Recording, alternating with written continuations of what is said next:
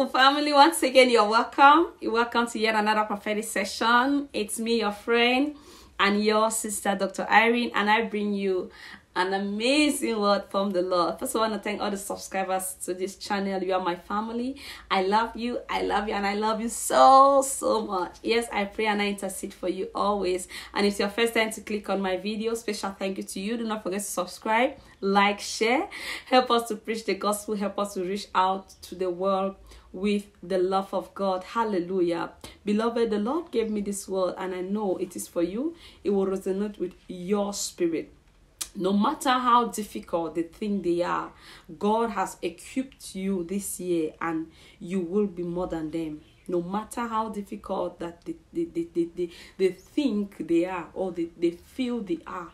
You know, there are certain people that just want to make life so difficult, and you know, certain times you even feel miserable. Not as if that which you're doing is not effective. You're not effective in your work, or you're not doing things the right way. But they just find pleasure. They just find desire, making you feel miserable, making you feel like you're worthless, like you there's nothing you can offer. Yeah, that's the word. They feel like to make you to feel like there's nothing you can really offer that is of good to the family, to the relationship, to the business, to the company, and they're making you feel like, oh, you're worthless.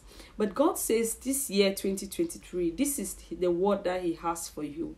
He says no matter how difficult, no matter how strong they feel they are, they think they are, no matter how they will struggle to make things difficult for you, to make things look miserable for you, He says He's equipping you with more than enough.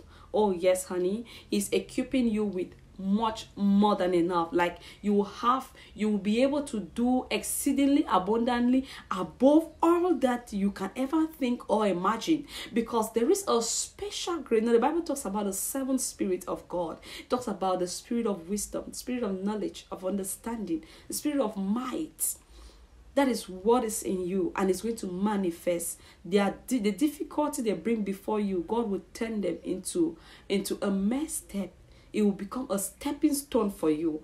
In the name of Jesus, this is your prophetic word. This is your prophetic scripture. Hallelujah. As you click to it, God is working things in your life, and you are going to be best. You are going to be the best. They will come